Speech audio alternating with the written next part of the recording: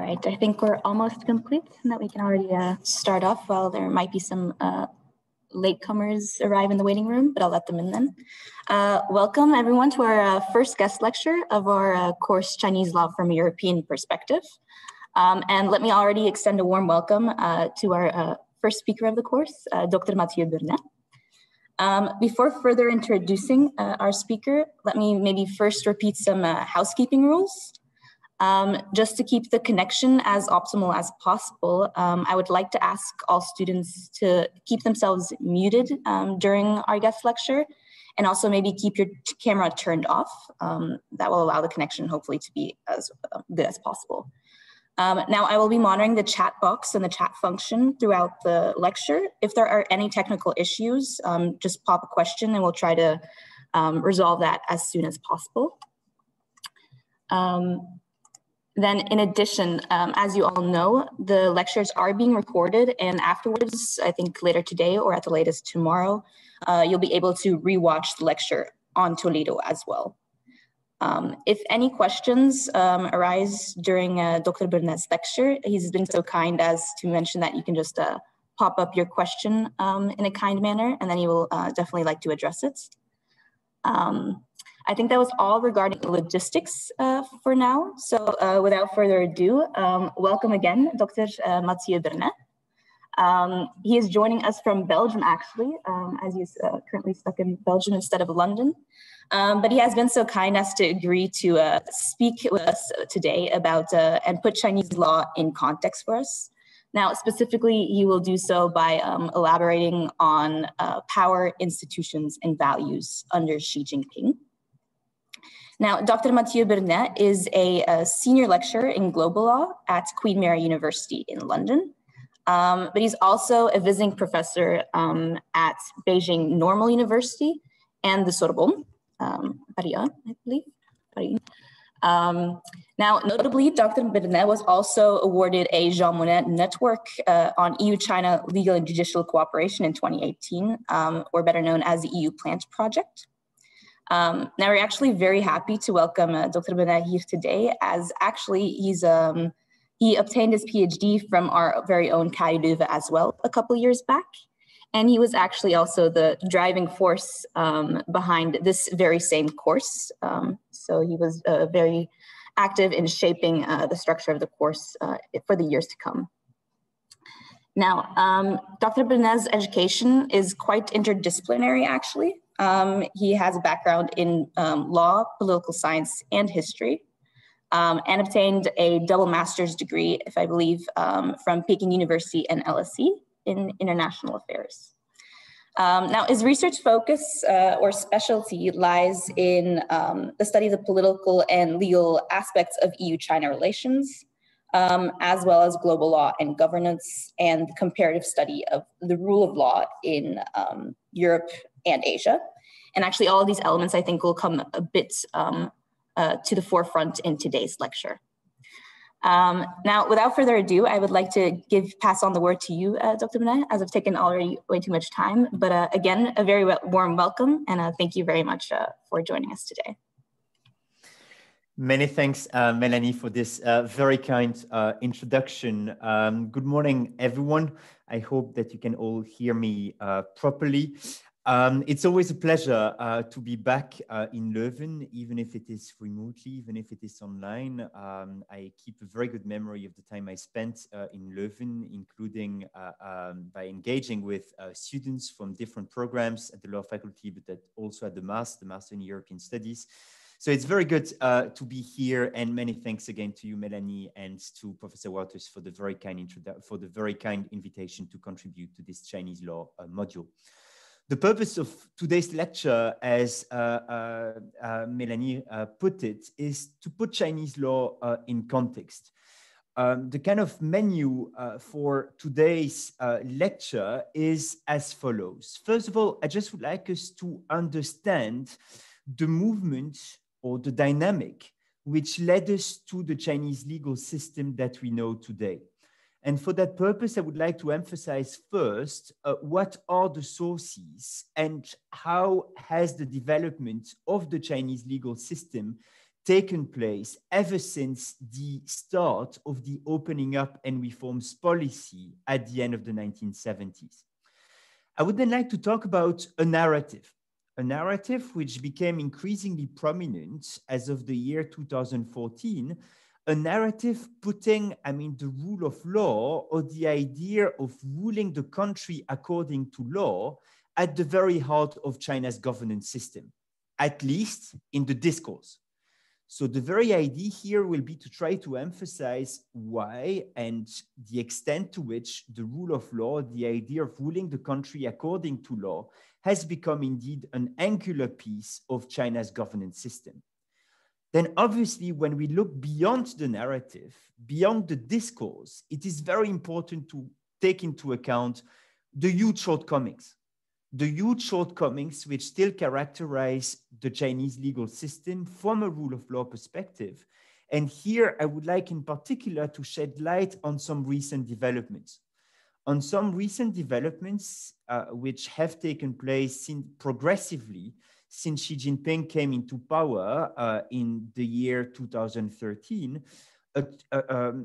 changes in China's policy, which have been described for good reasons, I think, as an authoritarian turn or an authoritarian revival under President Xi Jinping. Then in the last part, I would like to look a little bit and just to say a few words on the external dimension. Namely, what do those changes, what do those policy and legal changes under Xi Jinping mean for the rest of the world? And in particular, what do they mean from the perspective of what has been described as a crisis of the liberal international order, not only a crisis of the institutions at the heart of the liberal international order, but also a crisis of the values at the heart of the liberal international order, including the values of the rule of law, human rights, and democracy. So let me start by explaining what I would describe as a reconstruction phase. A reconstruction phase of the Chinese legal system, which started at the end of the 1970s. I don't know to what extent this is something you discussed during the first lecture, but you may also know from your own history classes, which you took during high school, that China was shaken by a very difficult period of time between 1966 and 1976. Between the 1966 and 1976, which is, by the way, the year when Mao Zedong, the creator, in a certain way, of the People's Republic of China back in 1949, this is the year when he died, when Mao Zedong died, that is in 1976. But between 66 and 76, China was very much characterized by a period of legal nihilism. We're talking at the time of the Cultural Revolution during which indeed not only did all legal institutions collapse, but we could really talk about a rule of man type of situation, very far from any kind of rule of law. And in a certain way, at the end of the 1970s, it is against this background that one should situate the need to reconstruct a legal system, not only by adopting new laws, with most laws which had been terminated, but also by just rebuilding legal education. Between 1966 and 1976, all law schools were closed in the People's Republic of China. So in a certain way, at the end of the 1970s, there was this idea of reconstructing what had been destroyed during the Cultural Revolution. And this reconstruction should also be situated against the background of the idea of China opening up to the rest of the world. I mean, you may already have heard that terminology, the idea of opening and reform, which started in the end of the 1970s under the leadership of Deng Xiaoping. And here I will just write his name on the chat. Under the lead of Deng Xiaoping, there was indeed this idea that China should reform, that China should open to the rest of the world with, as an ultimate purpose, for China to develop, for economic growth to be sustained and to be increased in the years to come. There was very much the idea at the heart of the opening up and reforms policy that in order to restore stability, in order to transform China into a more open and developed society, that there was a need to redevelop the Chinese legal system. And this is what I mean with this idea of reconstruction phase of the Chinese legal system, which started in the late 1970s, early 1980s, and which can be characterized by three different phenomena. First of all, there was obviously the need to fill in all the voids, all the legal voids which were left after the termination of the Cultural Revolution. Legal voids which had to be filled in particular, in view of China's search for foreign direct investments. At the very heart of this opening up and reforms policy, you had indeed this idea that for China to become a developed society, that there was very much a need to attract foreign direct investments. And as you all know, in order to attract foreign direct investments, what you need is legal certainty. And the adoption of all those laws were partly aimed at achieving more legal certainty in the People's Republic of China. Obviously, it's not sufficient to have laws. You also need to have a legal and judicial capacity. As I mentioned, I mean, a few minutes ago, at the time of the Cultural Revolution, you had all the law schools which were closed. So there was very much this idea as part of this reconstruction phase to enhance and to reestablish a strong legal education system, and also to professionalize the judiciary. And at the heart of the professionalization of the judiciary, you've had for a number of years, I mean, the establishment of a highly competitive judicial exam, which is common to the positions of lawyers, judges, and prosecutors. I mean, we are talking about as many as 300,000 people who do take these exams now on a yearly basis. So proliferation of laws, strengthening of legal and judicial capacity, but also growing legal awareness. A progressive growing legal awareness, which means that increasingly there's been a public awareness that the law and the judicial system can serve as privileged instruments to resolve disputes. So what we've seen ever since the beginning of the 1980s is a permanent increase in terms of the number of cases being brought to Chinese courts.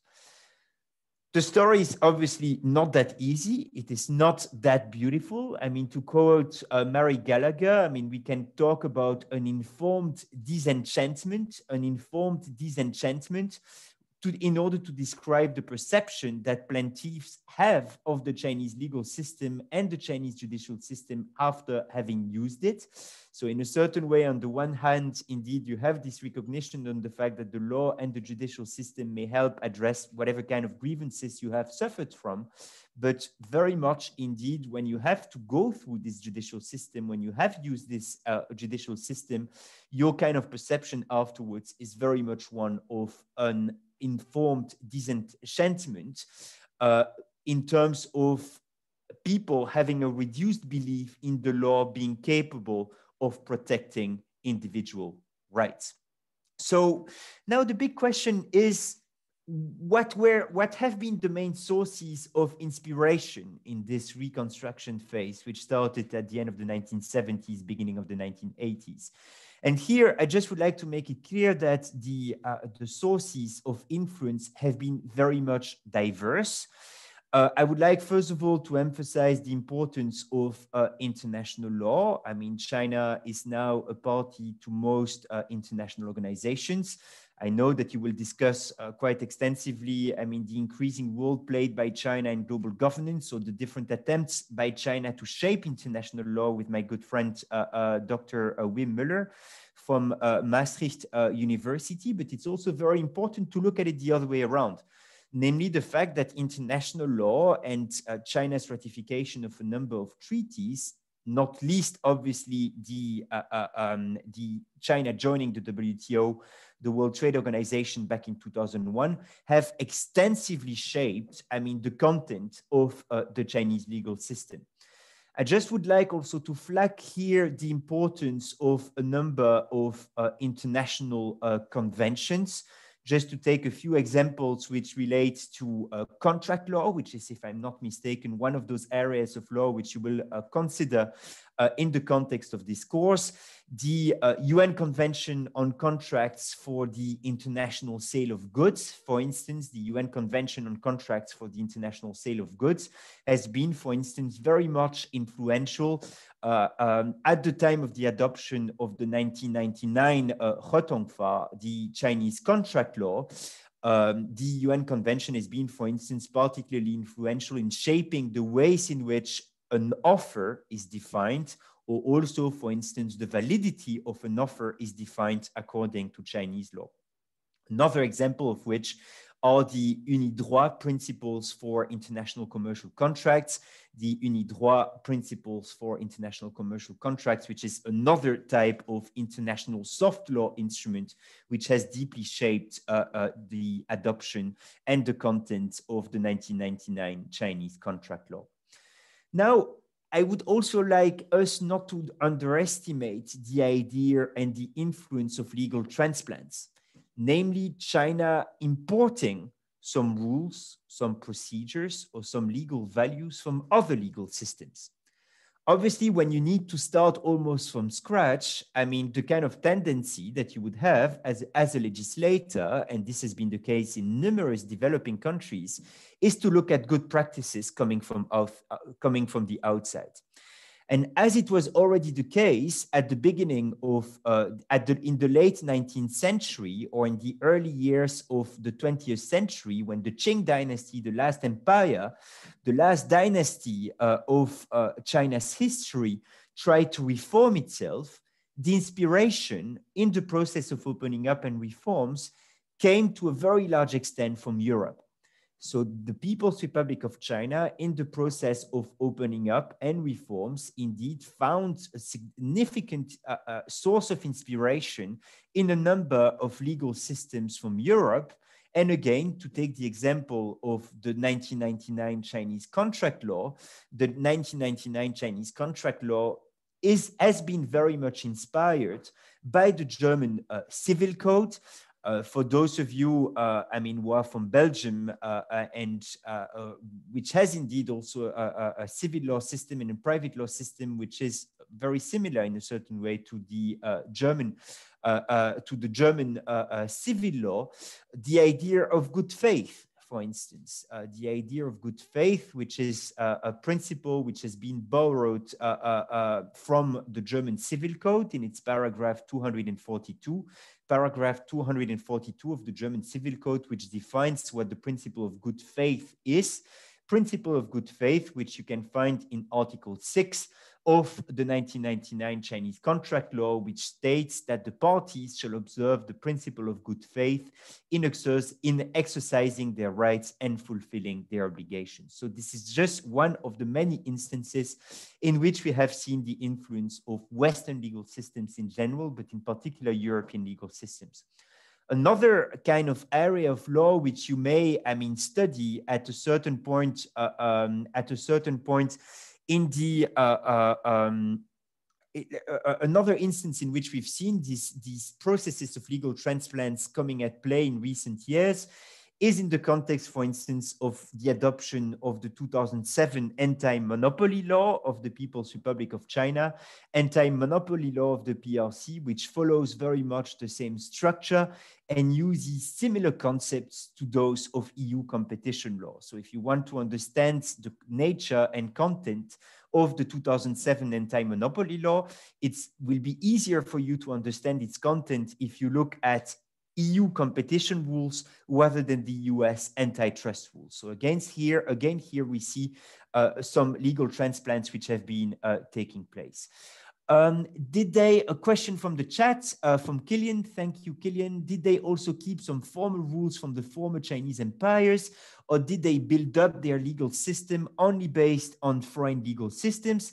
It is a very good question there, Killian. And if you want to understand how the heritage of the late Qing, so the Qing dynasty, which was the last dynasty in Chinese history, which adopted a number of laws and even codes and made attempts of codification at the end of the 19th century, beginning of the 20th century, it's probably better for you to look in the direction of Taiwan. I mean, the kind of close links between, the laws and codes which were adopted at the time of the Qing dynasty in China have kept their influence more on Taiwan than they've kept their kind of influence on the People's Republic of China. Indeed, the first decision, which was made back in 1949 at the time of the People's Republic of China, was to repeal all laws which had been adopted at the time of the Republic of China, which was created back in 1911 on the very ashes of the Qing dynasty. Now, does it mean still that the only source of influence of the development of the Chinese legal system post-opening up and reforms is to be found in foreign legal systems? The answer is obviously no. And hence my third point here on this slide, which is obviously the importance of Chinese characteristics. And for those of you who are interested also from a theoretical perspective into the process of legal transplants, it is always very important to take into account, obviously, the specificities, the cultural, the legal, the political, the economic specificities of the jurisdiction, which tries indeed to import those norms coming from the outside. So needless to say that there was from the very beginning of the opening up and reforms process, a very Chineseness at the very heart of this reconstruction phase. Just to take, one example, that is the idea of treating foreign invested companies in a different way than national companies. This very principle has been at the very heart of Chinese company law until very recently. And there we can see, some changes which have taken place recently, not least in view of the recent adoption of the 2020 foreign investment law, which was adopted by China also in view of breaking the strong divide which had existed to a large extent until then between foreign invested companies and Chinese companies on the other side. But just to say, indeed, a variety of sources of influence have very clearly shaped the development of the Chinese legal system. Now, I just would like to say a few words on the narrative, on discourse. I should rather call it a discourse, which became particularly prominent as of 2014. For those of you who follow Chinese politics, you may have noticed that on a yearly basis, you have an important annual meeting of the Chinese Communist Party. This is called the annual plenum of the Chinese Communist Party. And quite interestingly, back in 2014, the very theme of this plenum organized by the Chinese Communist Party was ruling the country according to law, which has sometimes been translated, very often for bad reasons, as I will try to explain, as the rule of law. But quite interestingly, the law and the so-called strengthening of the Chinese legal system was indeed the main theme of the annual meeting of the Chinese Communist Party back in 2014. Let me just quote Chinese President Xi, who you can see here on this picture, who said at the occasion of this plenum, to construct a rule of law in China, we must persist in governing the country according to the law, governance according to the law, and administration according to the law forward jointly, and persist in the integrated construction of a rule of law country, a rule of law government, and a rule of law society. So this is for the kind of official discourse, but quite interestingly, also at the time in the official press, and as you know, freedom of press is very far from being guaranteed in the People's Republic of China. So we are here talking about an article which was published by the official government-run Xinhua news agency, who stated back in 2014, all the pains currently suffered by the Chinese economy, ranging from overcapacity, real estate bubbles, risks of local government debts and shadow banks, to restricted growth in non-public sectors and insufficient innovation, could find their roots in excessive administrative interference, corruption, and unfair competition, all of which are the result of the lack of rule of law. So you can see this kind of mood, right? This kind of mood, I mean, identifying the rule of law as the kind of way forward for China.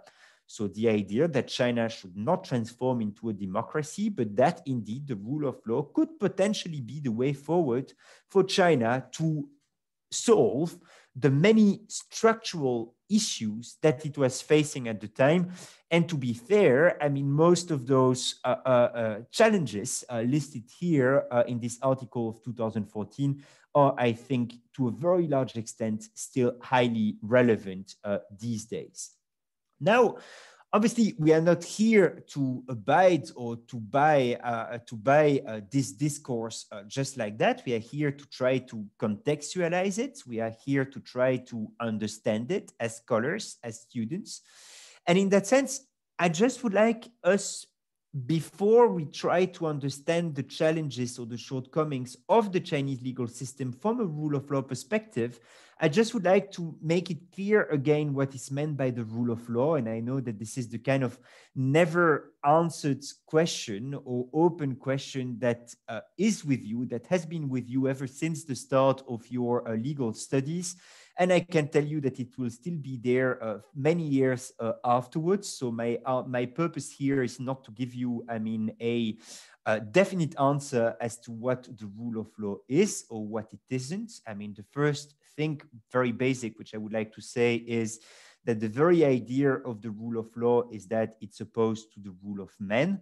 And the very fact, indeed, that according to the rule of law principle, it should be the law itself, which is the supreme source of normativity, the supreme source of normativity to which the ruler itself, the government itself, shall abide.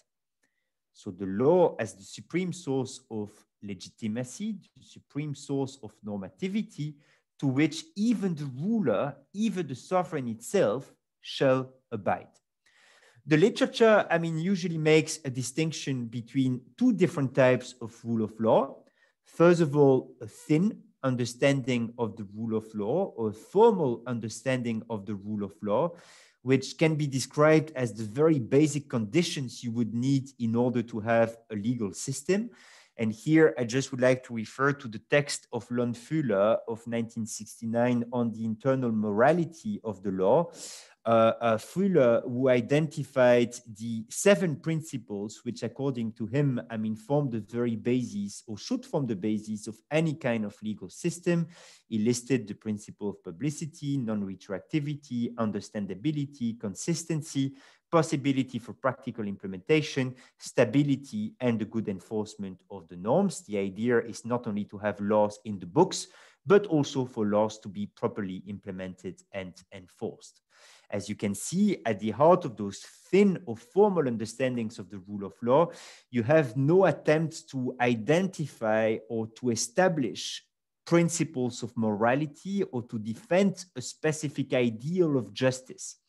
And this is the main difference between those thin or formal understandings of the rule of law and what have been described as thicker, more substantive understandings of the rule of law, which indeed includes some principles of morality, a certain ideal of justice, as it is, for instance, the case in the way in which the UN Secretary General defines the rule of law back in 2004, the rule of law which he defined as a principle of governance in which all persons, institutions, and entities, public and private, including the state itself, are accountable to laws that are publicly promulgated, equally enforced, and independently adjudicated, and which are consistent with international human rights norms and standards. So here you really see that according to the UN, the rule of law has some substance, that it relates to a specific ideal of justice, which is that the rule of law and the legal system shall be compliant with international human rights norms and standards. an additional document which you may want to consult if you were interested in the way in which the UN defines the rule of law is the high-level declaration on the rule of law at the national and international level, which was adopted by consensus by the UN General Assembly back in September 2012. High-level declaration of 2012, which makes it clear in its paragraph 10 that the rule of law, human rights and democracy are closely interdependent and intertwined concepts and values. So hence putting forward the idea of a substantive understanding of the rule of law. So this is it for, let's say, the kind of conceptual understanding of the rule of law. And before I turn to the challenges of the Chinese legal system from the perspective of the rule of law, I just would like to make sure that there are no questions at this stage. I mean, don't hesitate to raise your hand or indeed to intervene on the chat if you have any questions or if anything, if one of the points I've made is not clear enough. So again, really don't hesitate to do that at a later stage if need be. Here, I would like us to discuss a little bit what I would call the shortcomings or the challenges of the Chinese legal system from the perspective of the rule of law. The first of which is what you could call a very uncertain hierarchy of norms. I will talk about the lack of constitutionalism in a moment, but just to already say at this stage that the very position of the constitution at the top of the hierarchy of norms in the Chinese legal system is very much questioned. To put it bluntly, the constitution is clearly not at the top of the pyramid of sources of law which govern the Chinese legal system. The main reason for that is indeed the fact that it is the Standing Committee of the National People's Congress, the National Committee of the National People's Congress, which is the equivalent to the Chinese Parliament, which is indeed responsible for the interpretation of the Chinese constitution, first of all, and secondly, due to the fact that very clearly the party, the Chinese Communist Party, is not submitted to the Chinese constitution which was adopted in 1982, but I will come back to that in a moment. Another point on which I would like to flag is indeed the uncertain status of international treaties. So for those of you who are interested in the study of international law, I mean, you may know that there is usually, I mean, two different ways in which, I mean, international law can become part of national law. I mean, there are two different theories of the ways in which international law interacts with national legal systems. You first have the kind of dualist approach, which does indeed consider the fact that international law and national law do form two distinct bodies of law. So this idea of a very clear-cut separation between international and national law, this is the idea of a dualist perspective on the links between international law and national law. And on the other side, the more monist type of tradition, which sees international law and national law as being part of a unified legal order. The point that I would like to make here is not that the monist tradition would be better in any way than a dualist tradition or the other way around. The very point which I would like to make here is that China has not made a clear-cut choice between a monist or dualist tradition when the relationship between international law and Chinese law is concerned. That being said, it is very clear that in the very practice of the Chinese judiciary, that Chinese judges are very reluctant to make direct references to international treaties without those treaties having been translated in the content of Chinese law. This is something which is particularly clear in the area of human rights law, where Chinese judges never make any references to human rights treaties, knowing indeed that China has signed and ratified a number of international human rights law instruments, one of which is indeed the International Covenant on Economic, Social, and Cultural Rights, which was signed and ratified by China. Just to flag here, indeed, that China only signed and did not ratify the International Covenant on Civil and Political Rights, and for a variety of reasons, to which I would be very happy to come back at the time of the Q&A. China is very likely not to ratify anytime soon. In terms of human rights law, I mean, and indeed the fact that Chinese judges do not make direct references to human rights treaties, I just would like here to make reference to the first white paper, which has been published by the Chinese government on human rights back in 1991, which makes it clear, if you look at the end of the paragraph, that a human rights system must be ratified and protected by each sovereign state through its domestic legislation, making it very clear that the purpose is indeed not to make direct references to international treaties as part of China's judicial practice. So this is the first challenge which I wanted to mention. The second challenge is the one of the lack of constitutionalism. The lack of constitutionalism, which I can only explain if I tell you a few words about the Chinese constitution. So when we talk about the Chinese constitution, we are talking about the constitution, about the fifth constitution of the People's Republic of China. So fifth constitution ever since the establishment of the People's Republic of China back in 1949. The first constitution was adopted. So you had the second constitution in 1954. No, sorry, it's the fourth constitution. My apologies. So after the constitutions of 1954, 1975, and 1978. A constitution of 1982, which has been amended several times, including in 2004, with the introduction of a direct reference to the fact that the state shall protect and fulfill human rights, which was included in the constitutional reform of 2004, but indeed another constitutional reform which took place in 2018, to which I will come back when I will talk about a little bit about Xi Jinping. Indeed, it is at the occasion of the 2018 reform of the Chinese constitution that the limitation to 2 mandates of the Chinese presidency was terminated. So until 2018, the Chinese president could not get a third mandate, I mean, as president of the PRC, but this limitation to 2 mandates was removed at the time of the adoption of this amendment in 2018. When you read, I mean, the Constitution of 1982, it is very clear that there is a very strong political willingness. I mean, at the heart of this 1982 constitution, willingness, a political commitment to economic development.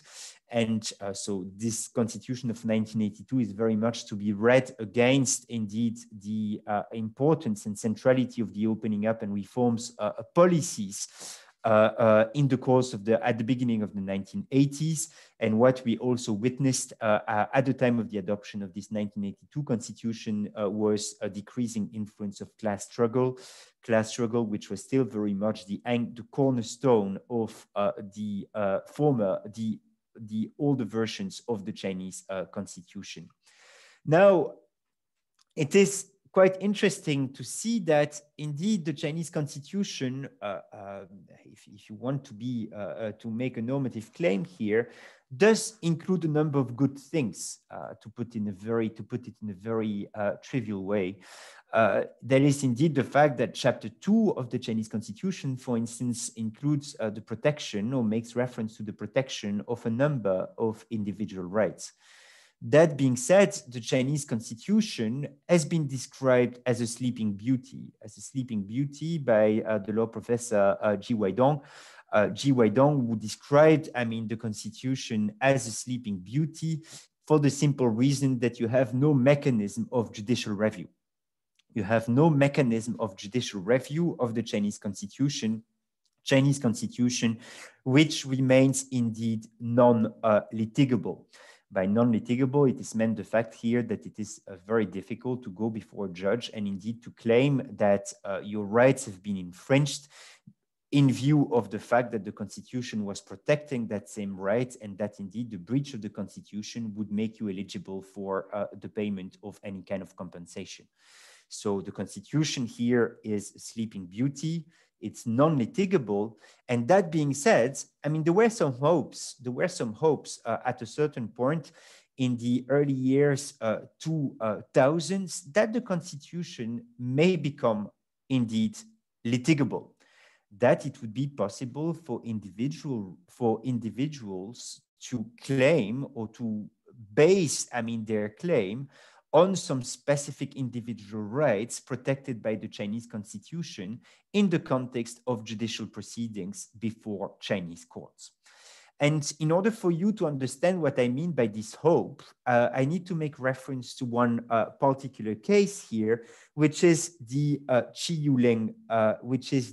Yuling case, in which the Supreme People's Court, which is the highest level of jurisdiction in the PRC, made a direct reference to a constitutional right back in 2001.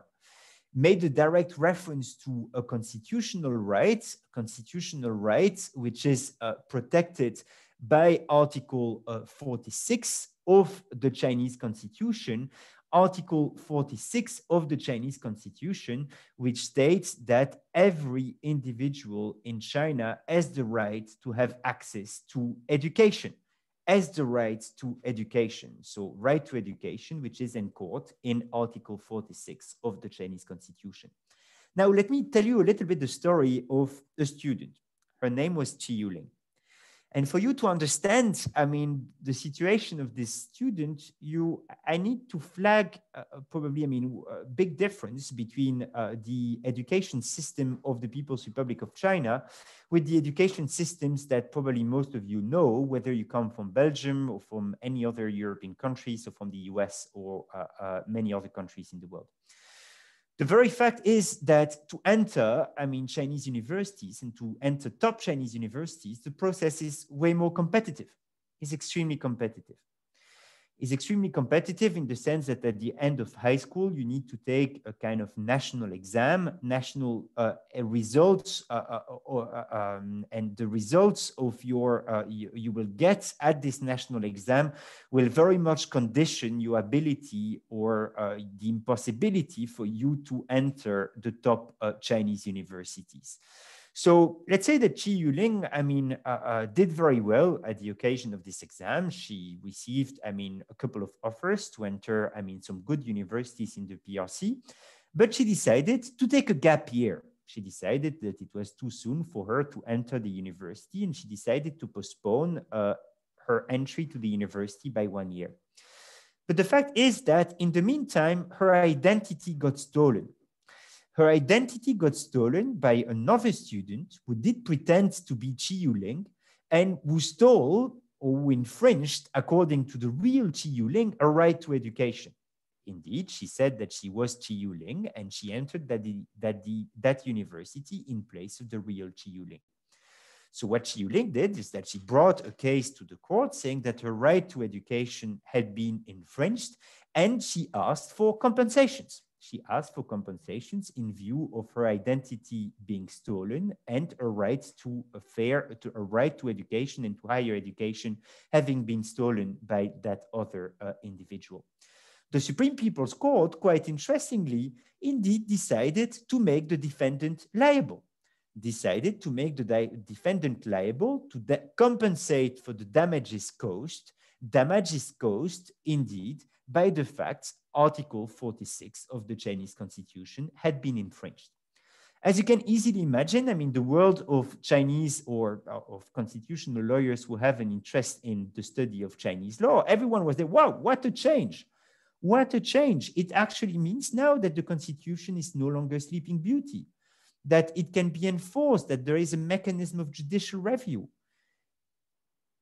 A few years after that case, the Supreme People's Court released the so-called notice of the Supreme People's Court saying that the Chiulin case was no longer of application. This was the end of the story of this hope of China taking the path of constitutionalism. This was the end of the hope of the Chinese constitution becoming litigable and no longer being a sleeping beauty. Now, you may tell me, but what is then the point of talking about the Chinese constitution? Here, and this leads me in a certain way to my next point. My next point, which is about emphasizing the influence which a constitution can have beyond the judicial system. So even if the constitution is non-litigable, even if you have no mechanism of judicial review, does it mean that the constitution is meaningless? No, not in the Chinese context. What you see, what you have seen, I mean, in recent years is a movement of constitutional activism. Constitutional activism, which unfolds in a certain way in the following way, that is that you have individuals, civil society organizations, and I will be talking about civil society organizations in the second half of this lecture, civil CSOs, which have literally a shrinking space for dissent under Xi Jinping. But still, you have this piece of paper. You have this piece of paper called the Chinese Constitution. And what you see are individuals of organizations making reference to the Chinese Constitution. And I just would like here to take one example. One example, which is the one of the so-called Hukao editorial. Hukao editorial, which was published by 13 Chinese newspapers to denounce the well-known Hukao system and asked for significantly reforming it. So here maybe, and I know it's difficult in this kind of online environment, but does anyone in the room know what the Hukao system is all about in China? Or the system of household registration, to translate it. So the Hukao system or the household registration system in China. Someone on the chat. Is this the internal passport? Yeah, if you like. Can you maybe spell that out, Kilian? I mean, don't hesitate to unmute if you like to explain what it is about. I think like everybody in the country has to so-called register and then to have an ID card in order to be able to cross the country and so on. Excellent. I mean, it is all good, Kilian, and thanks, Rebecca, indeed, for this reference to the distinction between urban versus rural inhabitants. This is very much linked to it. So the Hukao system is a system of household registration that will identify a person as residing in a specific area. So we are talking here about a registration system that will identify you as an individual residing in a specific area. And depending on what your household registration says, or to use Rebecca's words, on whether, I mean, you have urban or rural Hukao, urban or rural household registration, you will have different rights. You will have different rights in terms of being able to work and live where it suits you. Meaning that your very mobility within the country, within the People's Republic of China, is very much restrained by this Hukao system, which is currently in a process of reforms. But to be honest, I mean, the very implications of this Hukao system are still very much to be seen, namely in terms of having this so-called floating population of migrant workers, which are around 200 million in China, namely people who decide to leave, I mean, the countryside or to leave more rural areas to work in more urban areas without having the right to work or to live in those cities according to their Hukao, according to their household registration.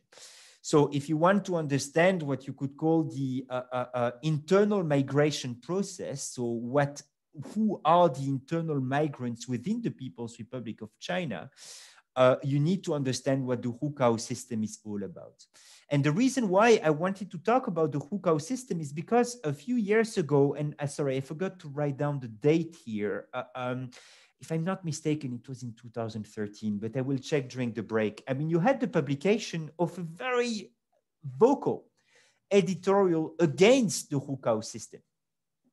An editorial which was published by 13 Chinese newspapers. And again, just to remind you of the fact that the freedom of the press is very far from being guaranteed in the PRC.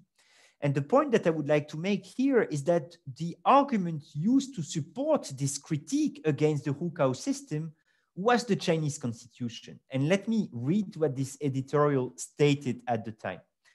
The constitution stipulates that the citizens of the PRC are all equal before the law, that the nation respects and protects human rights. This is this amendment to the Chinese constitution of 2004, which I mentioned earlier, and that the citizens' personal freedoms will not be infringed upon. Freedom of movement is an inseparable component of human rights and personal freedom. It is a basic right that the constitution bestowed to the people. However, the current household registration policy, the Hukao system, has created unequal statuses among urban residents and between urban residents and peasants, constraining the Chinese citizens' freedom of movement. All laws and administrative and local regulations must not contradict the constitution. This is the legal basis for accelerating the current reforms of the household registration system. So you see here a kind of constitutionalization of certain issues, or in a certain way, the constitution feeding into a process of dissent or a posture of dissent, in this case without much success, in the sense that this editorial was removed from the website of those 13 newspapers after a few hours. So not much impact, but still indeed this idea of the constitution giving or feeding some arguments into a process of dissent, which can have indeed a variety of implications, very often unsuccessful in the Chinese context. But the point that I would like to make here is indeed the fact that the lack of constitutionalism does not mean that one should not take seriously in the sense the constitution, in the sense of the constitution also being an instrument for constitutional activism, or indeed for people to engage with the Chinese legal system. Let me now say a few words about the third challenge, which I would like to mention here, the challenge of judicial independence. I mean, during many years, I mean, Chinese judges were still suffering from a law education level. I mean, this is a problem which has been now very much removed. Corruption is definitely still an issue, and here we may want to come back as part of the Q&A to the anti-corruption campaign, which has been going on in China since 2013. Anti-corruption campaign, which does not only have implications within China, but which also has many implications in terms of China engaging with the rest of the world. China indeed now tries to secure the adoption of extradition agreements which aim to indeed be able to, which aim indeed to ensure that the PRC can reach out to those people the PRC identifies as being corrupt when those people have left, I mean, the Chinese territory. You may be interested in the fact that a number of EU member states do have an extradition agreement with the PRC. Belgium is one of them. I've been very much involved, I mean, in the debates and trying indeed to raise the risks and implications in terms of human rights protection that the adoption of such an extradition agreement may implicate.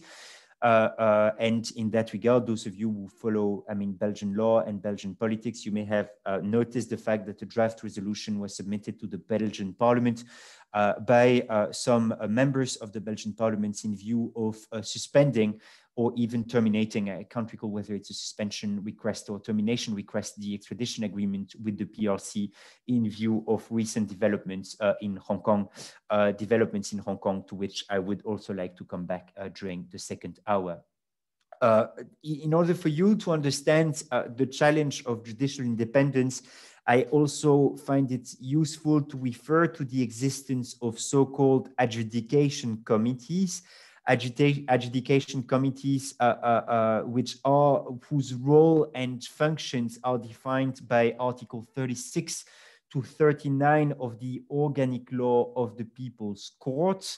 Article 60 to 36 to 39 of the Organic Law of the People's Court, which states that adjudication committees should indeed contribute to deliberating and deciding on the application of laws in major, difficult, and complicated cases. So the idea of those adjudication committees is that you have some judges from the same court, but who did not attend the proceedings, who did not attend the hearings, to give their opinion on the case. And those opinions have, in a certain way, to be taken into account by the judges, by the judge, or the panel of judges will have at the end of the day to rule on the case. So just to explain how this works, I mean, I just would like to refer to a description which has been made of those adjudication committees by a Chinese judge. I mean, in a book published by Leuven from Rotterdam University back in 2014, which is still to date the best introduction to the Chinese judicial system published in English by Routledge, if I'm not mistaken, and who described indeed the function and role of the adjudication committee as follows.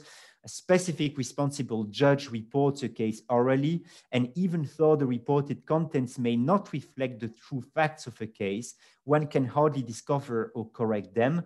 Some responsible judges take a long time to report all the details without a clear order, and members of the adjudication committee ask questions repeatedly, which results in protracted meetings. The oral report and the fact that members of the adjudication committee comment immediately without time to study the case and the relevant laws means that the quality of the decision cannot be guaranteed. Sometimes the decision of the adjudication committee is changed later by the same committee. So you can see here a process in which you have individual judges or individuals who are involved in the judicial proceedings without having heard the case. Now you may ask yourself, but why? I mean, why the hell, I mean, was that put in place? I mean, the main reason for that was originally, I mean, to act as a barrier against corruption. So to have some kind of external scrutiny over, I mean, the work of individual judges or panels of judges who have to deliberate on difficult cases. And there was also very much this Chinese idea of collective wisdom, namely that it was better indeed for individual judges or panel of judges to get the advice or more senior judges who were part of the same court. Now, obviously, I mean, the direct consequence of that from a rule of law perspective is the fact that you have individuals who have not taken part to the court's hearings who can directly interfere in the court's final decision, which has led indeed to the adoption of the opinions of the SPC, of the Supreme People's Court, on improving the working mechanism of the adjudication committee, which was adopted by the SPC back in 2019. And the idea of this opinion is indeed to require the decision made by the adjudication committee and the grounds thereof on the case to be made public and to be included in the court decision.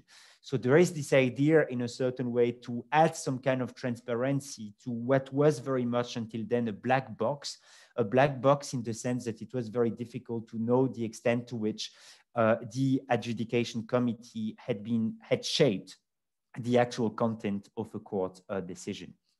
I would suggest that we make a short break of 5 minutes. So we will resume at 10 past 10, and then we will continue. And again, as I said, I just would like to make sure that we have some time for discussion at the end. So let's gather together in 6 minutes. Thank you very much.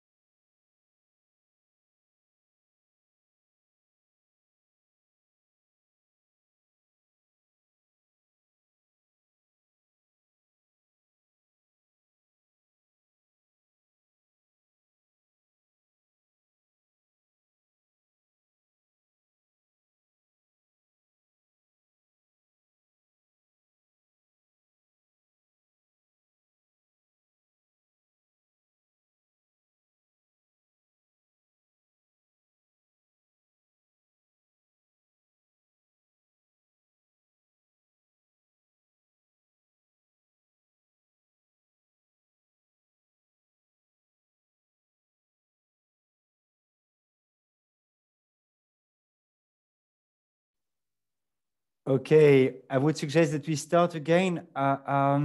Melanie, could you please just confirm that everyone can hear me properly? Yeah. Yeah, and we can hear you perfectly. Oh, all good, perfect. Thank you. I mean, that's the issue with this online environment. I cannot see your faces. So thank you very much, Melanie. So let me continue. I mean, the kind of mapping of what I would identify as the challenges of the Chinese legal system from a rule of law perspective. The next one of which is the challenge of law implementation and law enforcement and the weak compliance which exists in view of a number of different areas of law. I just would like here to take the example of environmental law to kind of illustrate my argument here. Environmental law, which is, and the fight against climate change, as you know, I mean, China has very often been criticized, I mean, for not doing enough in terms of reducing its emission of greenhouse gas in view of the fight against climate change. I mean, those critiques became, I mean, less vivid when the Trump administration withdrew from the Paris Agreement, and that China actually appeared as one of the main driving forces behind, I mean, the actual success, at least in terms of support to and of the Paris Agreement on climate change. But just to say that, I mean, very often, I mean, sometimes those critiques are indeed legitimate, and China is indeed a major polluter on the worldwide scale. That being said, it is also very important to recognize the fact that China has adopted a very large panel of laws aimed at protecting the environment, covering a very wide range of issues from water pollution to the protection of marine environment and atmospheric pollution. An important environmental law was also adopted in 2014 by the People's Republic of China. And the kind of argument which I would like to put forward here is that if we want to understand, I mean, the issues in the area of environmental law in China, the problems are more to be found in terms of the lack of proper implementation and enforcement of existing laws than in the legislation itself. I mean, just to quote here the China University of Political Science and Law, Professor Wang Jin, who stated that laws without regulation, troops without power, duties without action, this is the final assessment of and the current state of environmental law in China. Laws without regulations, troops without power, duties without action. This is the current state of environmental law in China. So what I would like to try to explain now is why, I mean, in the particular area of environmental law, we do witness such a huge gap between the law as it stands in the books and what has been defined as the law in action. The law in action, which is the idea that the law should be properly implemented or enforced if the law is indeed to be instrumental and influential in governing a particular society.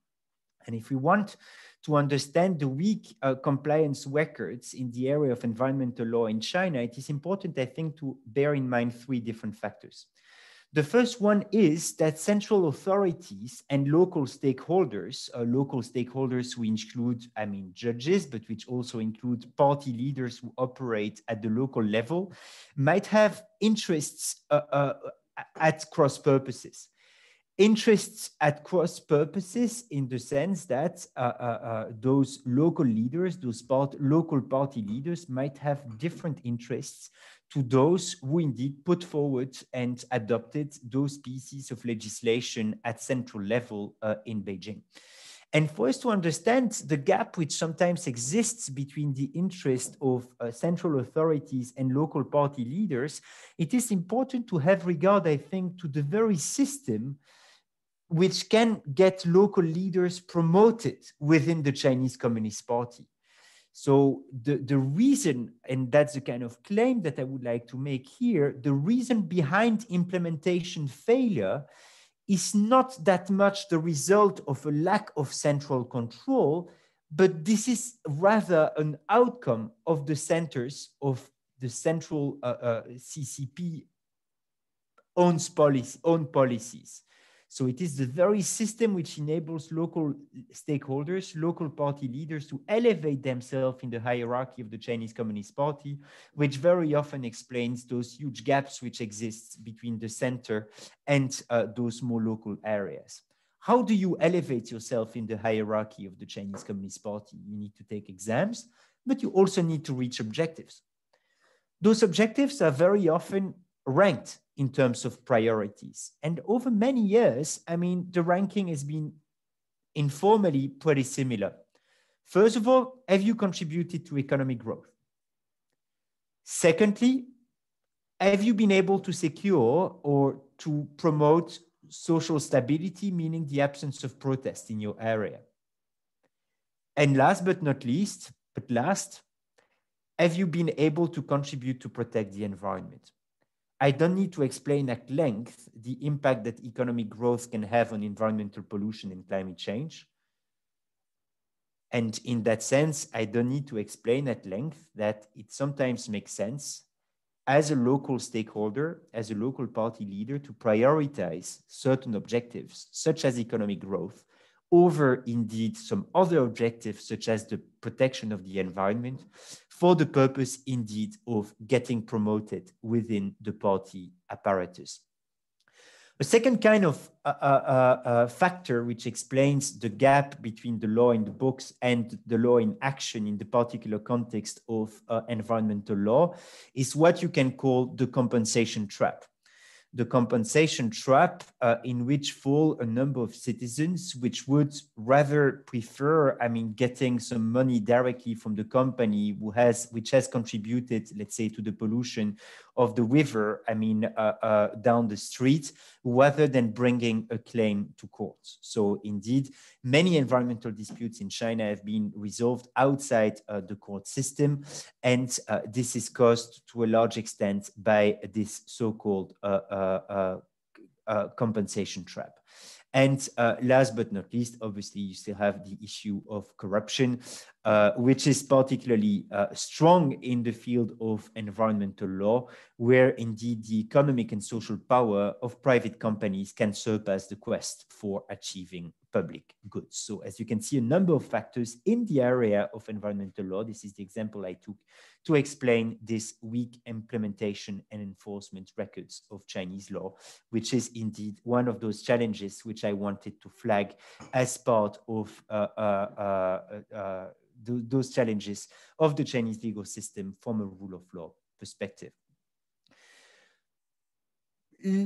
Another point which is also particularly important, and this leads me to make, let's say, some more general considerations of China's own governance system, which is often described, sometimes for good reason, as being heavily centralized. Here, what I still would like to flag is the significant decentralization of China's governance in a number of policy and legal fields. And just to illustrate, I mean, the need, I mean, for such decentralization of decision-making of legal and political practices to take place is by showing you the very different realities which still characterize the People's Republic of China these days.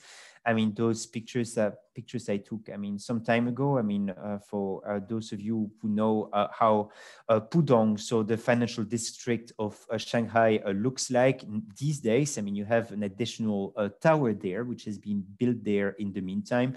So you can see at the bottom left, I mean, Pudong, which is the financial district of Shanghai. Top left, you can see the entrance of the Forbidden City.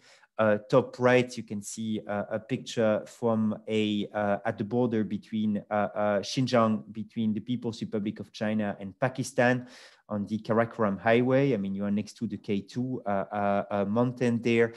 And at the bottom right, you can see a typical village from the southern part of Tibet.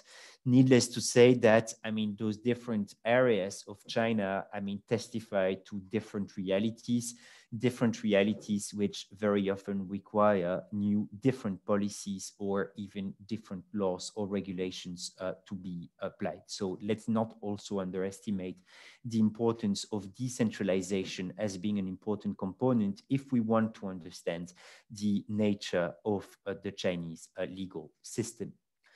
Now, I would like to say a few words about some more recent developments. And for me to be able to talk about those recent internal developments, it is important to emphasize the fact that the party state, as I will call it from now on, is very much as a starting point. And this is not, these are not my words. I mean, Xi Jinping himself said in 2017 that socialism with Chinese characteristics has now entered a new era. And what I would like to try to describe now is what is this new era made of and what are its implications for the Chinese legal system from a rule of law perspective. So this is what I would like to spell out now.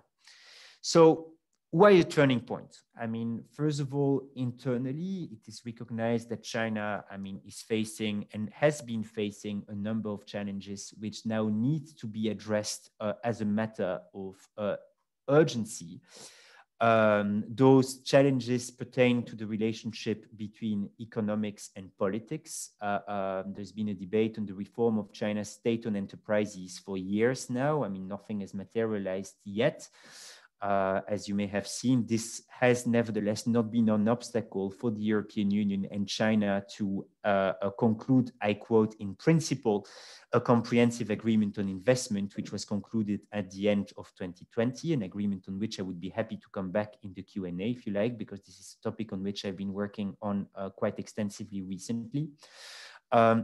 The question also of the sustainability of the rapid economic growth trajectory of the PRC. I mean, here, I must confess, I wrote this slide last year pre-COVID. And at the time, I didn't know that all of us, or most Western countries would be actually facing such an economic drawback in the context of COVID, and with China indeed having still been able to sustain a rapid and significant economic growth even in the midst of the pandemic.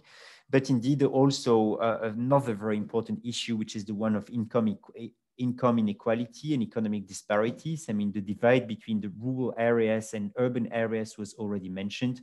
I would also mention, I mean, the divides between the coastal areas and the more remote parts of China, and also in a certain way, the divide between the Han ethnic majority of the country and the 55 ethnic minorities which are recognized by the Chinese constitution. And also another challenge to which I will come back in a minute, which is the one of the increased concentration of power. I mean, China has been a one-party state ever since the creation of the People's Republic of China back in 1949.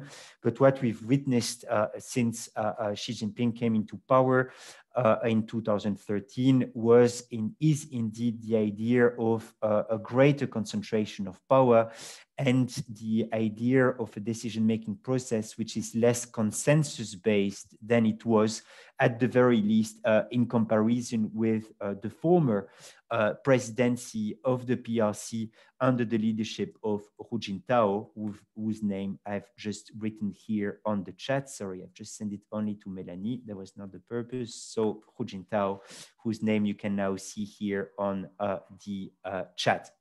So this is, let's say, for those internal aspects, which make me think that China is at a turning point. Now, externally, it is also very important to flag the fact that there is a momentum. There is a momentum which you can characterize as the crisis of the post-World War II liberal international order, a crisis which has two dimensions, one of legitimacy, in the sense that the key institutions at the heart of the post-World War II liberal international order are increasingly challenged or see their legitimacy questioned questioned. We've seen that in the context of the International Monetary Fund. We've seen that in the context of the World Trade Organization, by the way, which has now a new director since yesterday. So let's see whether this new director will be able to save the World Trade Organization in a certain way. But this crisis of legitimacy, which does not only have a institutional component, but also very much a normative component, with the very values at the heart of this post-World War II liberal international order being increasingly questioned, not only from the outside of this order, but also from the inside. And maybe that some of you have followed the news in Poland and Hungary in recent years, with those situations of so-called rule of law backsliding, and the idea that some politicians such as Viktor Orban, do not hesitate to call for the establishment of illiberal states in Europe, despite indeed the legal obligations of Hungary under EU treaties, and in particular here, obviously, Article 2 of the Treaty on the European Union, but also momentum in terms of the crisis of effectiveness of global governance institutions. So the fact that international organizations have been really struggling to, in a certain way, address some of the main global challenges that we are facing, from global poverty to global climate change to global migration, and so on and so forth. So in that way, there are a number, we are at a turning point internally within China, but also we should not underestimate the impact of the overall context in which China evolves. Now, China being at a turning point, a socialism with Chinese characteristics having now entered a so-called new era, to quote Xi Jinping. Now, what has it meant in practice? This new era has been described as an authoritarian revival, or the end of an era. End of an era, making reference indeed to the end of what was described until then as the opening up and reforms process. I'm here quoting a very good book. If you like to have a good introduction to what can be meant by this authoritarian revival in China, I would advise you to look at this book by Carl Minzner, which was published by EUP back in 2018. It's a good book for lawyers. There are no footnotes, so or very limited number of footnotes, so it's kind of easy to read it.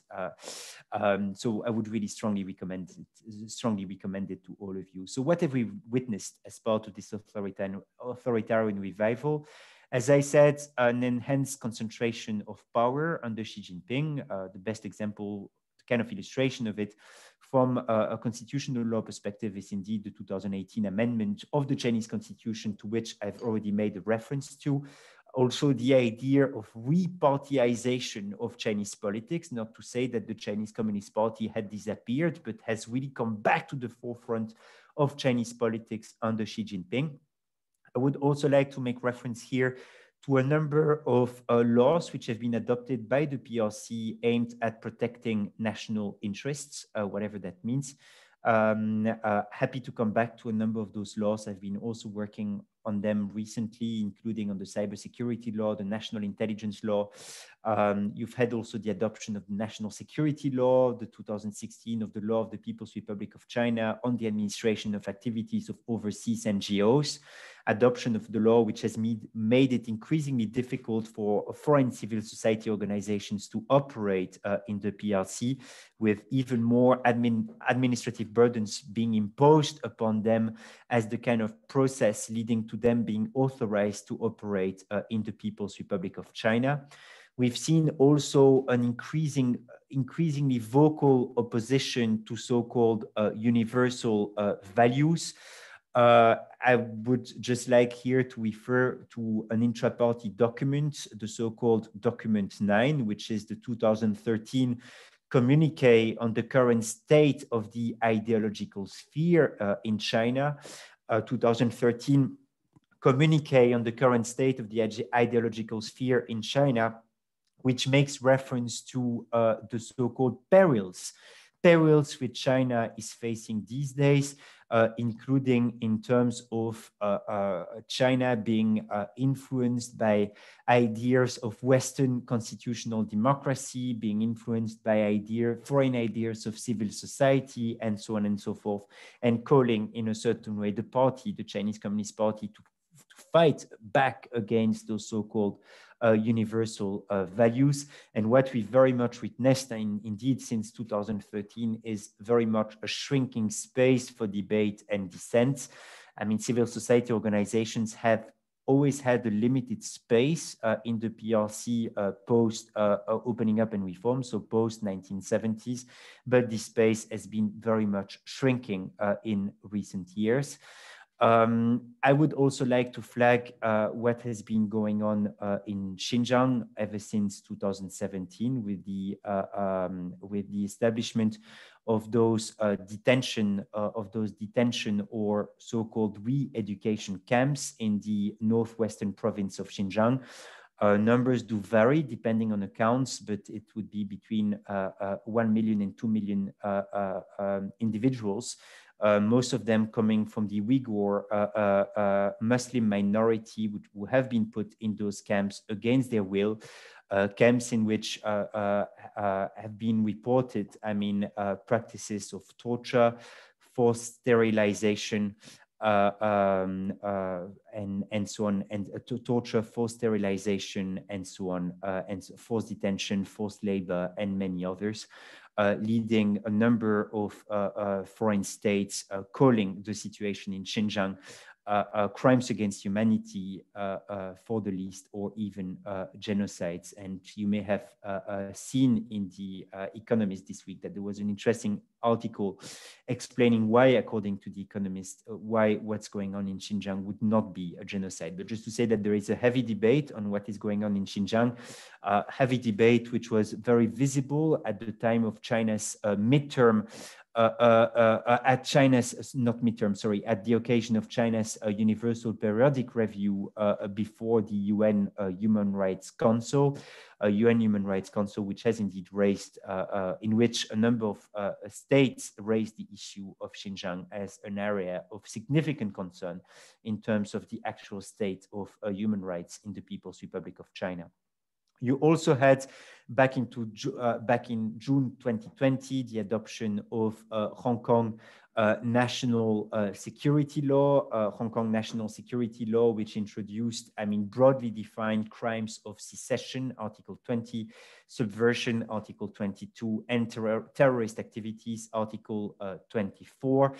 A law which has an extraterritorial, which has a number of extraterritorial effects, meaning that what I'm saying here is indeed submitted to the 2020 Hong Kong national security law and governed by it. Quite interestingly, the Hong Kong national security law does not include any principle of dual criminality, which is a basic principle normally of international criminal law, namely the fact that you can, in order for a criminal law to have some extraterritorial implications, the law of the state where the individual is located should also identify this act as a crime. This is, by the way, something which is recognized by the criminal law of the People's Republic of China, but the principle of dual criminality, which is not included in Hong Kong national security law of 2020. So as you can see, a number of developments in recent years, to which, again, I would be happy to come back during the Q&A. Another point which I feel like it is important to mention when I talk about a shrinking space for dissent, a shrinking space for civil society organizations to operate, I just would like here to flag for your information a crackdown which has been going on since July 2019.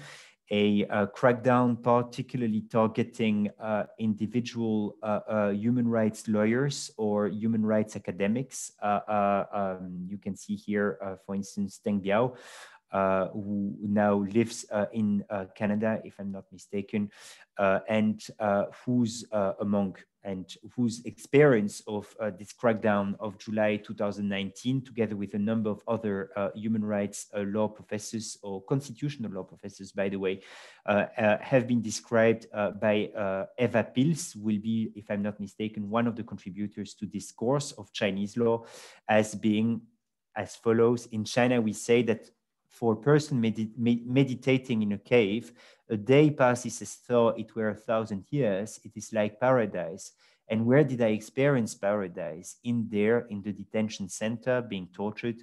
A day was like 1,000 years. That's how it felt. I mean, I really recommend you, for if you want to know more about what has been going on in terms of this so-called 709 crackdown, to indeed have regard to this book published by Eva Pils back in 2017. Now, just a few words, and before I turn back to you on the external dimension of what I've been discussing here. So I've been primarily talking about internal development. I just would like to flag the fact that China, that the party state is becoming increasingly active in trying to shape, shake, or make international norms. So China was very much, until very recently, a norms taker, or could be described as a norms taker when China's influence on international law was concerned. Now we can see a number of attempts of China to shape, shake, or make international norms. And this is clearly part of a process which was started in 2014, again, at the occasion of the same plenum, with the CCP Central Committee emphasizing its commitment, I quote, to strengthen foreign-related legal work and vigorously participate in the formulation of international norms, promote the handling of foreign-related economic and social affairs according to the law, strengthen our country's discourse power. I mean, for those of you who come from France, who've read a little bit of Foucault, there is very much this Foucault type of idea that language, that discourse is power. And if you have indeed the ability to shape the language and to shape the discourse at international level, that you've been able to increase your power successfully. Good example of China's successful use of its discourse power is in the context of the Belt and Road Initiative, which I'm sure you will address later on in this course. And then to finish indeed the quote, an influence in international legal affairs and use legal methods to safeguard our country's sovereignty, security, and development interests. So a very clear commitment to shape international norms. Just an illustration thereof, which relates to China's actions in the context of the UN Human Rights Council. I mean, for your information, China has just been re-elected for a mandate as part of the UN Human Rights Council, in which it has been very clear that China has been trying to, I quote Sophia Richardson here, who is the China director at Human Rights Watch, who argued back in 2020 that Chinese authorities are trying to rewrite norms and manipulate existing procedures, not only to minimize scrutiny of the Chinese conducts, of the Chinese government's conduct, but also to achieve the same for all governments. And in that regard, I just would like to refer to exchanges of letters which have been taking place in the context of the UN Human Rights Council in the last 2 years, exchange of opposing letters on the situation in Xinjiang and on the situation in Hong Kong, with indeed pro-China members of the UN Human Rights Council signing and supporting China's policies in Xinjiang and Hong Kong, in particular in view of the principles of sovereignty and non-intervention. And on the other side, I mean, some other letters have primarily been submitted by European countries, EU member states, and the United States, aim to criticize, indeed, in particular, China's human rights records in those two regions. Just to say that it's also important to have regard to be nuanced enough when we talk about China's growing influence in the UN Human Rights Council, both actually from an institutional perspective and from a norms shaping or shaking type of perspective. First of all, it is clear that there has been a declining support for China's membership in the UN Human Rights Council. Back in 2016, when China was elected, you had 180 votes in favor of China's membership. In the UN Human Rights Council, you only had 139 votes in favor. That being said, I just would like to flag here that China has just been appointed to one of the 5 seats of the so-called consultative group of the UN Human Rights Council, a consultative group of the UN Human Rights Council, which has an important role in appointing advisors and investigators who work on behalf of the United Nations. And in the course of this Chinese membership of the consultative group of the UN Human Rights Council, China will get the chance to shape and shake or make the appointment of global monitors on freedom of speech, health, enforced disappearances, and arbitrary detention. Just to say that this is something which is likely to be quite influential in the years to come. So this is for the institutional dimension. In terms of the more norms making point of view, there has been what you could call also a declining support for a number of draft resolutions which have been proposed by China to the UN Human Rights Council. In particular, China has been very keen to promote the idea of mutually beneficial cooperation in the field of human rights, mutually beneficial cooperation in the field of human rights, which is deeply anchored around the protection of the principles of sovereignty and non-intervention, meaning that any kind of human rights monitoring of human rights records of individual states is very much difficult according to this conception of international human rights law. But here again, we have witnessed a declining support for those draft resolutions, to a point that the last resolution that China was submitted was withdrawn before it was put to a vote before the UN Human Rights Council. So this is what I wanted to tell you about this kind of external dimension.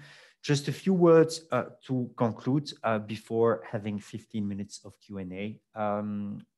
We can call, and here the idea is not to give you definite answers, but I just would like to give you some kind of toolbox in a way for you to try to understand what the Chinese legal system is about from a rule of law perspective. It also to understand what it is not about. And my recommendation would be for you to bear that in mind when you will get to study some specific areas of Chinese law. The first point that I would like to make is that the Chinese legal system can be characterized as a multiple speeds legal system. This is very much an argument which I use in my book on the Chinese perspectives on the international rule of law, law and politics of the one-party state, but also an argument which Donald Clark put in a very eloquent way back in 2011, when he stated that the Chinese legal system is about the effective functioning of government, or the party, I would add. So when the system changes, it does so to help government function better. This does not mean it cannot also develop to better accommodate issues arising between citizens that have little connection to the government, but it does that on the side. The fundamental characteristics of the system stem from its statist orientation. So statist orientation. Law stability paradox is still very much there in China. What was meant by the law stability paradox when John Liebman wrote about it back in 2011 is the idea that the law constitutes both a risk and a need from the perspective of the party state. Namely, and in particular, if you think of areas around, private law, protection of foreign investments, and so on, there is a need for legal certainty. And for China to sustain its fast economic growth, there is a need to have a good legal system in place. At the same time, obviously, the law is also about individual rights, whether you like it or not. And there are a number of individual rights which are protected by the Chinese legal system. And there you can see that the law itself can also be a challenge from the perspective of stability. So in a way, the law is both a useful instrument in the hand of the party as much as it does constitute a risk or a threat to the one-party state. We are very far from a rule of law being a thin or a thick rule of law. It's even more true, in recent years. A rule by law is also an instrument description which has been used. So this idea of the law being a mere instrument in the hands of the Chinese Communist Party. Last but not least, don't underestimate the rise and the importance of China's discourse power. Its impact on international law has been described by Tom Ginsburg as being one of the sources of influence of what has become, according to him, an authoritarian version of international law, which would not only be promoted by China, but also by Russia, but also, as I mentioned it earlier, by a number of states such as Hungary or Poland, who have been increasingly active in proposing alternative visions of not only the institutions, but also the values which were very much at the heart, though very often applied in an hypocritical way after the Second World War. So this is what I wanted to tell you. I hope it was not too much. I know there were many elements in this lecture. The idea was to give you a kind of mapping of what I would identify as being the main challenges of the Chinese legal system from a rule of law perspective, to try to flag some recent developments which have to be taken into account if you want to understand what China is not, developments which also have implications at the external level. And last but not least, I would be happy to answer any questions you may have. And my recommendation will always be the same. If you want to learn more about China, you made the right choice by taking this course. But the best choice you will ever make is just go there. Thank you.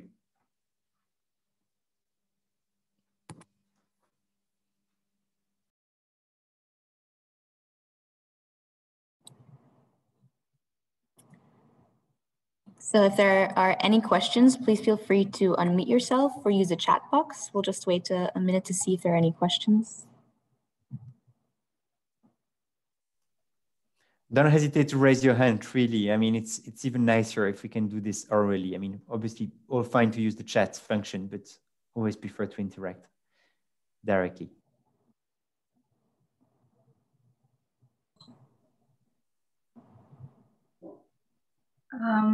Hi, can you hear me? Yeah, we can hear you, Elisa. Yeah. Okay, that's great. Well, since no one was going ahead, I thought I'd go ahead and ask about Xi's campaign against corruption. How much of that is a genuine fight against real corruption, and how much of it is she just going after political enemies or competitors?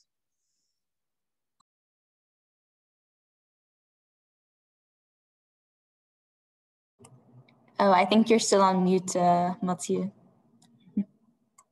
My apologies. This is the phrase of 2020 and 2021, I'm afraid. Are there any other questions? So I can collect maybe one or two questions and try to answer them simultaneously. But many thanks for your question, Elise. Any other question at this stage? I also had maybe a question that could be interesting. You raised several laws or recently adopted new laws in the Chinese legal system that also include an extraterritorial jurisdiction clause. And I was wondering if you know if we've already seen repercussions on that, or what we can not fear, but what we can expect from that, kind of just a bit of background on that. Thank you very much. Let me maybe start with those two questions. And again, many thanks, Elise and Melanie, for those two questions. Let's say, to answer your question, Elise, that there is a little bit of both. I mean, there is a little bit of a genuine commitment to fight against corruption in a context in which corruption has been an endemic problem in China for decades, and I would even say for centuries. I mean, corruption was also a huge issue when China was still an empire. Being at the time of the Qing dynasty or before. That being said, the fight against corruption has also been very much used by Xi Jinping.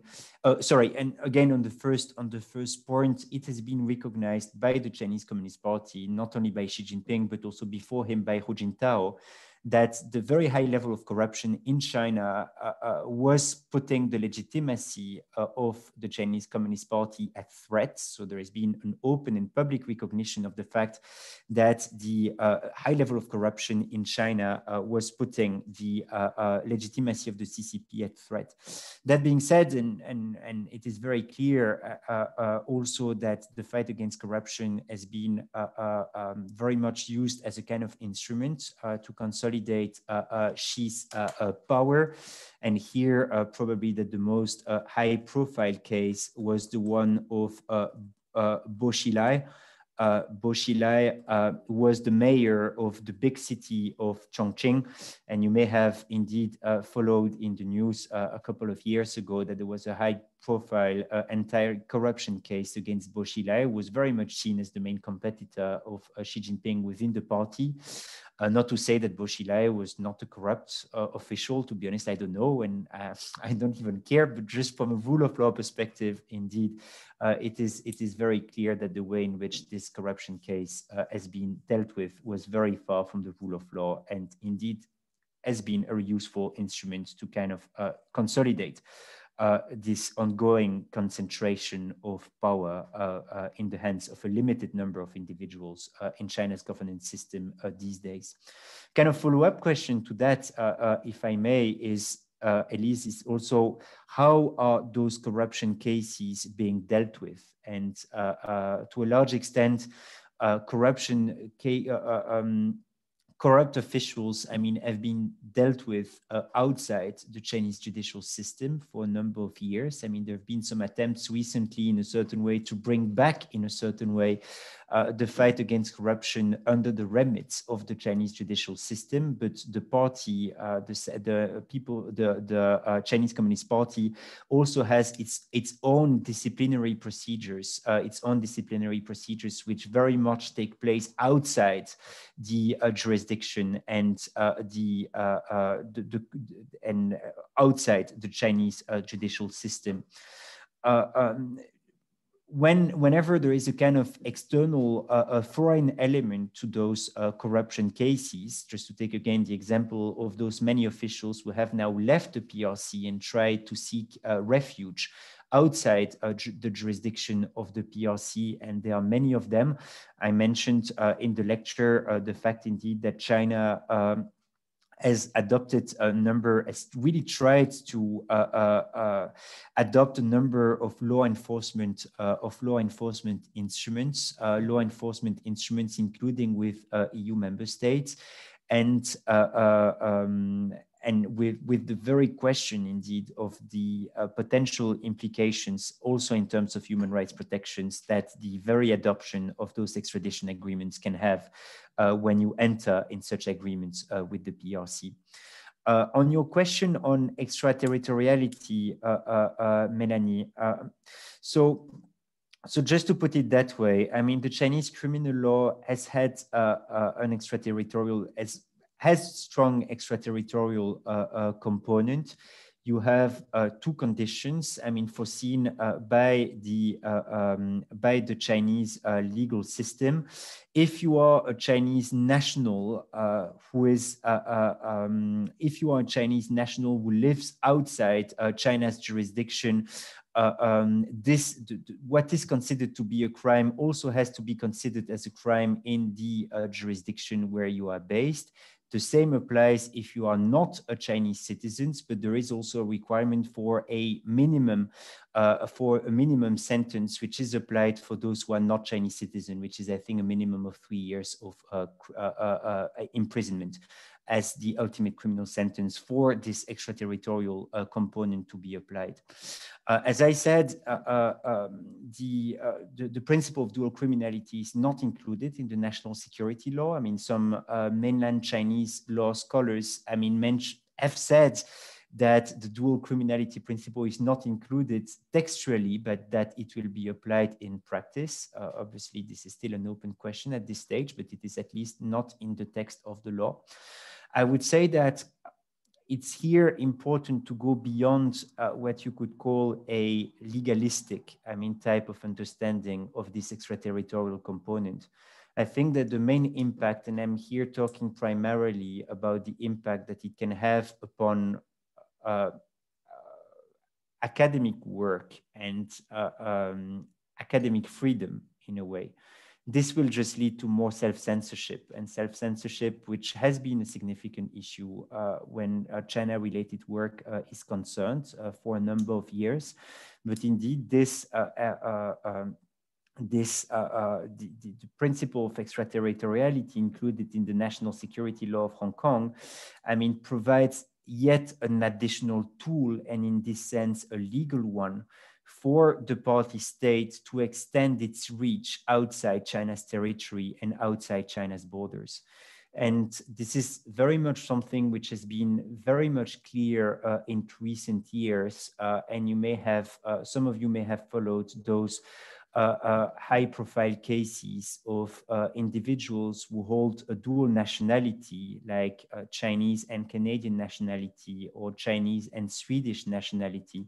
Individuals getting into trouble when they were kind of going back in China. And here I should emphasize the fact that China's citizenship laws do not recognize the fact, the principle of dual citizenship, mainly that if you have a Chinese citizenship, you will always be considered as Chinese by Chinese authorities, and you will never be able to use your the other passports, the other passport which you may hold. So as a way, just to answer your question, Melanie, I mean, it's difficult to find, to identify, let's say, high-profile cases in which this extraterritoriality principle is being applied in practice.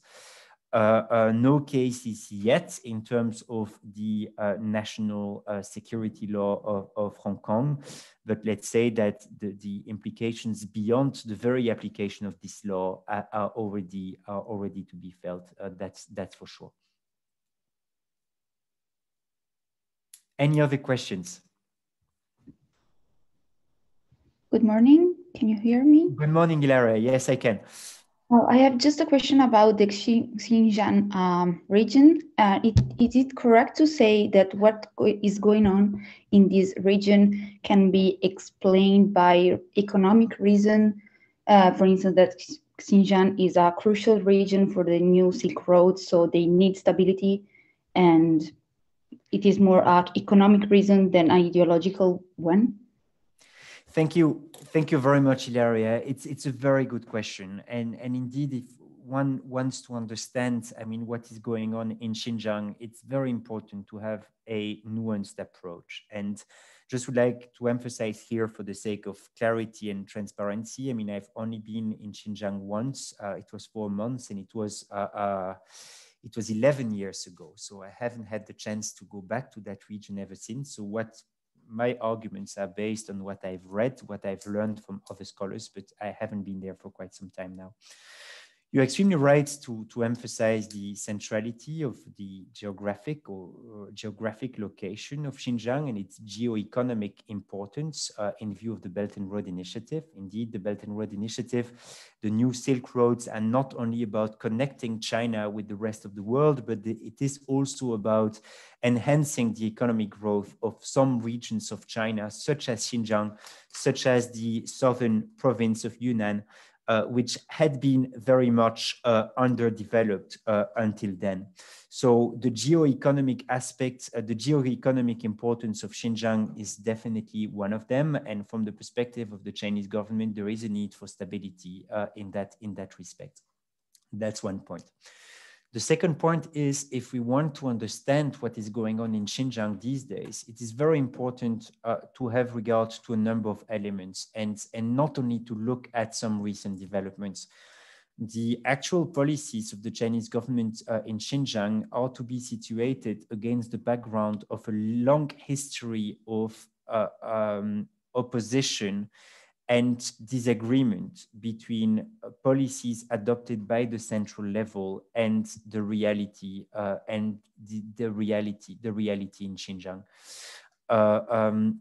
We already, I mean, and it was you've had, I mean, a successive set of events which have been taking place either in Xinjiang. I'm here referring, for instance, to the riots which took place in the summer of 2009, where you had a couple of hundreds of people who died. I mean, no international media coverage, but indeed there was already a massive protests with people dying, let's call it, on both sides, both in terms of people from the Uyghur minority dying and people from the Han majority dying. You've had also some terrorist attacks. I mean, conducted by members of the Uyghur ethnic minority, including in the station of, it was in Kunming, I think, in Yunnan, indeed, a few years after that. So there have been a succession of events which have been described by Beijing as being instability, as being attempts of separatism, which actually leads me to the last point. That is the fact that if you want to understand what is going on in Xinjiang, it is also important to situate it against the background of what I would call the disastrous, the disastrous policy of Beijing in terms of taking into account, the specificities of the minorities who live in those, the minority groups who live in those regions. Obviously now, we are really talking about policies of torture, mass detention, forced sterilization, which we had not seen for years. But for years, we have seen other processes, such as what you could call a process of Disneyification of areas such as Xinjiang, in which you see, massive parts of cultural sites, either being destroyed or being reconstructed in a way which does not take into account the centuries-long history of those sites, and you have many of them in Xinjiang. So you also need here to get, I think, into the details of also the ways in which the very urban space and the very urban space has been changing in those cities of Xinjiang. And again, for those of you who will have the chance to go there, I can only recommend you to go to those far remote cities such as Kashgar, such as Turufan, in which you really see, the very transformation of those cities from being, those old towns in which were very much the heritage of this long tradition of China being at the cornerstone, being at the corner of world trade. When you go there, you see the Silk Roads, you witness them, and you witness that kind of history in a certain way. And those very cities, have been transformed,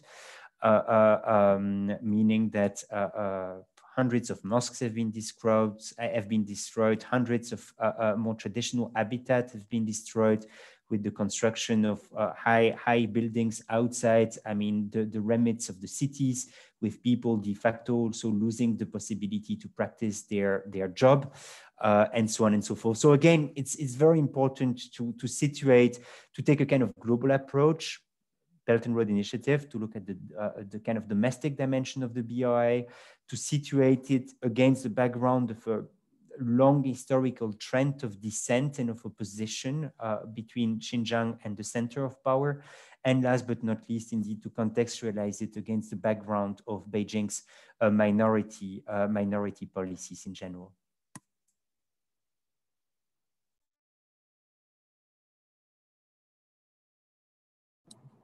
I've seen we've gone over the clock, so I think this might bring us to our conclusion already. I'd like to thank you very much, Matthieu, for giving this course, and I'm very happy that we had the good fortune to have you kick off the course, because I think it's very important that students are aware early on and have a background of the Chinese legal system. You took us from how it was in its reconstruction phase, but also highlighted the various and numerous challenges the Chinese legal system faces. So I think for students that this is a great way to start this course for the upcoming 12 weeks still, I think we have, and always very importantly, keep this context in the back of their minds. I think the reference that Matthieu made to law on the books and law in practice is very important here. In the next couple of weeks, we'll see different sub-branches of law, both public and private law, but it'll be very important to also think about what we see as provisions or individual rights in certain Chinese domestic law, that it might be different in practice as well. So that's a very important thing to keep in mind. So thank you again, Matthieu, for extending taking on our invitation and giving this great course to kick off the Chinese law from European perspective. Many thanks again, Melanie, and many thanks to all of you for listening, but also mainly to contribute to the Q&A. It was fun. So don't hesitate. If you have any follow-up questions, I will write down my name on the chat, my email address on the chat, so you have it. So don't hesitate to reach out, and enjoy the rest of the course. Bye-bye. Thank you.